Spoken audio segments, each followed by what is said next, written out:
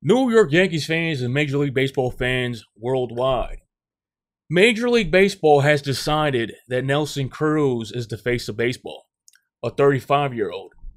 Contrary to Giancarlo Stanton, who is 28, a stud, highly marketable, and he is a good example for, let's say, the underprivileged youth in America.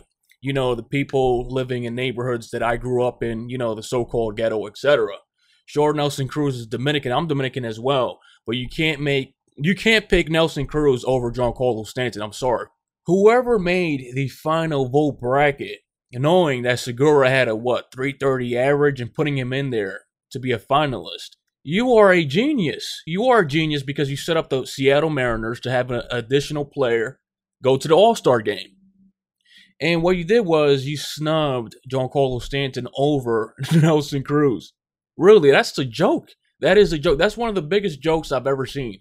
Stanton has similar numbers or even better numbers than Nelson Cruz. So everything the commissioner has been saying, oh, let's expand baseball. We want to make it popular. We want to attract the underprivileged youth. We want to target them. Giancarlo Stanton is the perfect example of that. I'm not trying to be PC, okay? I'm sure kids that grew up in the middle class or rich or whatever deserve the same shot.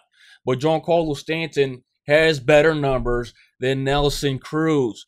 And what, we have 6 more days to All-Star break or 5 more games or whatever it is.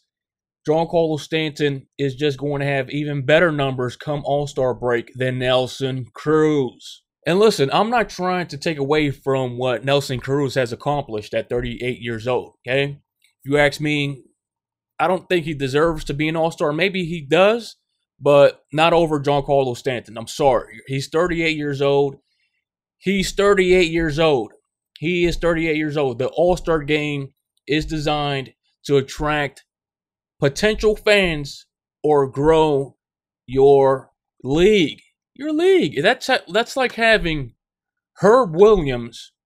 Remember Herb Williams on the Knicks? That's like having him start or be selected for the All-Star game at age 40 when he was still playing. You see how ridiculous that sounds? Over, let's say, an up-and-comer like Tim Duncan or somebody in their prime. That's how ridiculous this sounds that Nelson Cruz, you guys picked him over Giancarlo Stanton. I don't know who made the decisions. I guess it was the players, but MLB, you need to step in and give Giancarlo a spot in the All-Star game. If you guys don't even attempt to do so, you can't go around and say, yeah, we want to expand baseball. We are trying to fix the image of baseball.